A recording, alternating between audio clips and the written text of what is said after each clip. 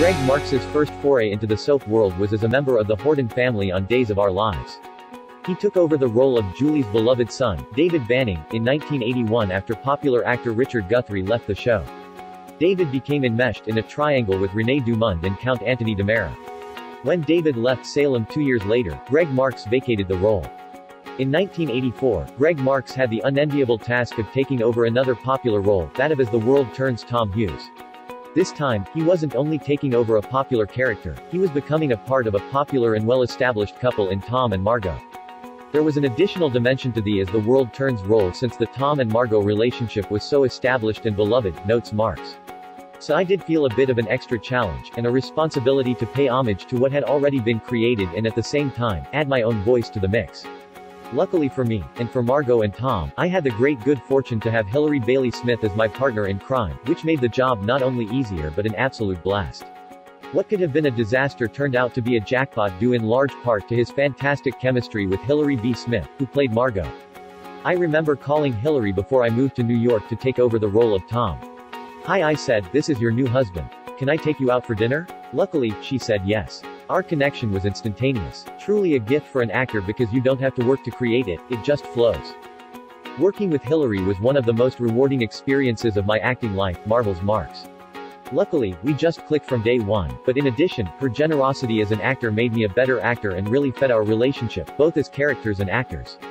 It was a true collaboration, in the best sense of the word. Gregg Marx played Tom during a tumultuous time in the character's life as the newly evil Barbara Ryan set out to destroy the marriage of Tom and Margot. Fortunately for fans of the couple, good conquered evil, and the marriage was saved. Not so fortunate for fans, however, was Gregg Marx's decision to leave As the World Turns in 1987 after winning an Emmy Award for his performance. I left As the World Turns for a number of reasons, partly because I was homesick for my life in California. The producers wanted me to stay and held the role open for about 9 months, but they ultimately recast Tom once I decided I was home to stay. In hindsight, I have often wondered what might have been, had I stayed.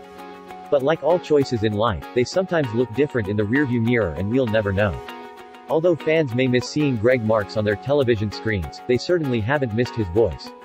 After As the World Turns, Marx began a successful voiceover career that keeps him busy to this day.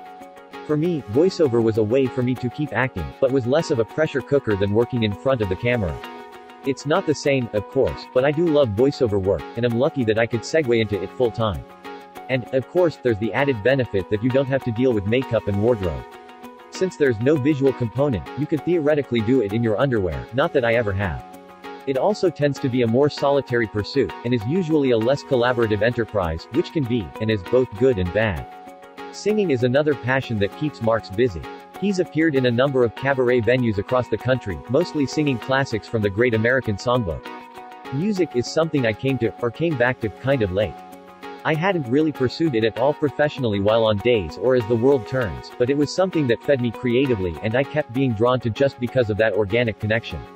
It's probably the closest thing to my heart and soul, creatively speaking.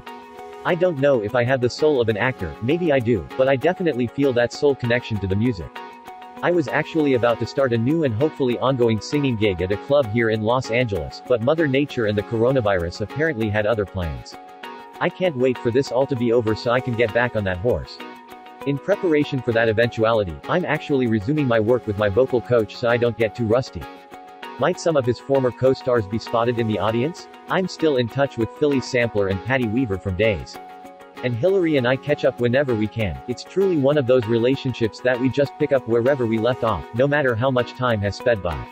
I guess you could say I'm still on good terms with all my exes. It's been a while since his soap opera days, but Gregg Marx still hears from fans occasionally. I continue to be amazed at how deeply we impacted people's lives and how incredibly loyal the daytime audience continues to be. Days of Our Lives airs weekdays on NBC. Check your local listing for air times.